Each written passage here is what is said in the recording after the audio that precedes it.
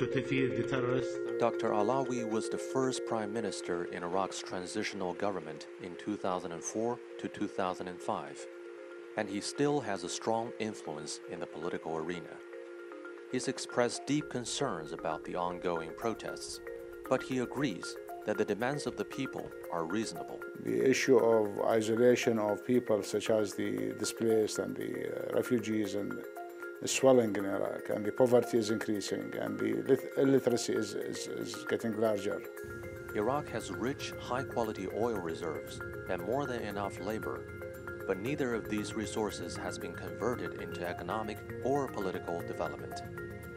Allawi says the U.S. occupation destroyed the foundation of Iraqi society, and that is the reason for today's situation. Dismantling the army, the police, the institutions, the de-Ba'athification, politicizing de-Ba'athification, not sending people who have committed crimes to the cause, but politicizing de-Ba'athification. So the country was really, and then the occupation decided for the fate of this country. The current political system was established during Allawi's term as prime minister, but a lot was forced on the Iraqi people by the U.S. in the name of supervision and advice.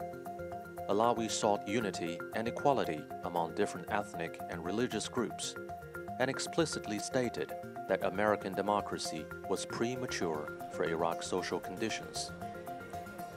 However, the U.S. occupation chose to form a sectarian system, which led to endless political battles and left no benefit for the people.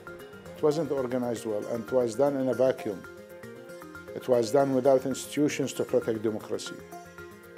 But it's not a push button, you press a button and you become democratic. That's not right. In 2005, the White House published a fact sheet claiming that it was helping Iraqis build inclusive democratic institutions that will protect the interests of all the Iraqi people. Speak to an Iraqi and they trust you. I tell you, the democracy is a mockery, it's not true. What democracy is this? This is a show. Iraqis are fed up.